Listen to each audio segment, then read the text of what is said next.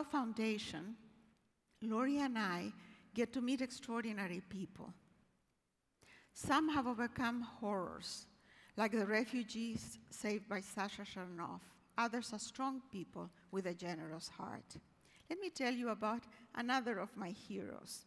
She's called Martha Ryan, and she is as Irish as you can get outside of Ireland.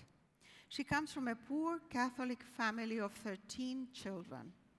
Martha remembers that one Christmas, she and the other Ryan children pretended that it was a day like any other day. They didn't want to think about Christmas trees, turkey, cake, and let alone the gifts that other kids would have. When she was 9 years old, on a very particular cold Christmas Eve, there was a knock at the door. Standing in the street were 3 Hasidic Jewish men dressed all in black, carrying baskets of food, clothes, and toys for the 13 Ryan children. Those men belonged to another religion, another culture. They didn't celebrate Christmas, yet they thought of their neighbors and went to their home bearing gifts. I know this sounds like a Dickens story, but actually it happened, and it marked Martha's soul. She never forgot that act of love. Those men inspired her life work. She became a nurse, married, and moved to San Francisco.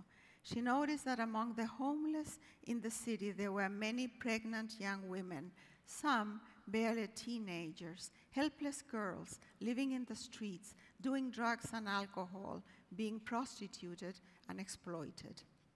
She knew that pregnancy and childbirth are windows of opportunity to make profound changes in a woman's life, and decided to use that opportunity. She would care for those pregnant women.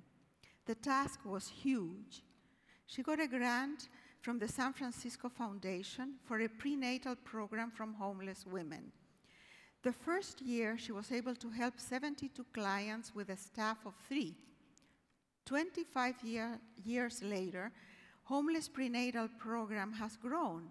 It has a large building, a staff of 80, 1/3 of them former clients, 200 volunteers, and it serves 4,000 women annually.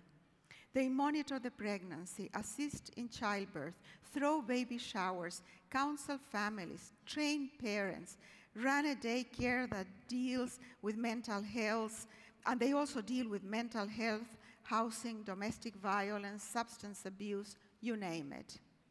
Just think diapers.